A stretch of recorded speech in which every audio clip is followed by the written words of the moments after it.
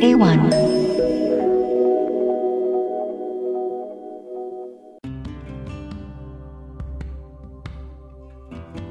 Why silicone implants are not used for rhinoplasty in A1 plastic surgery?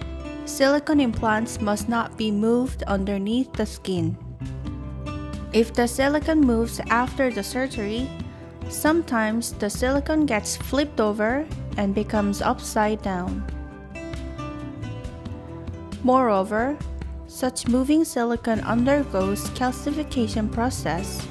Therefore, the surface of nose become uneven. Even use of L-shaped silicone implant must not be used. You're watching the case of patients who experience uneven nasal skin due to the calcification of silicone implant.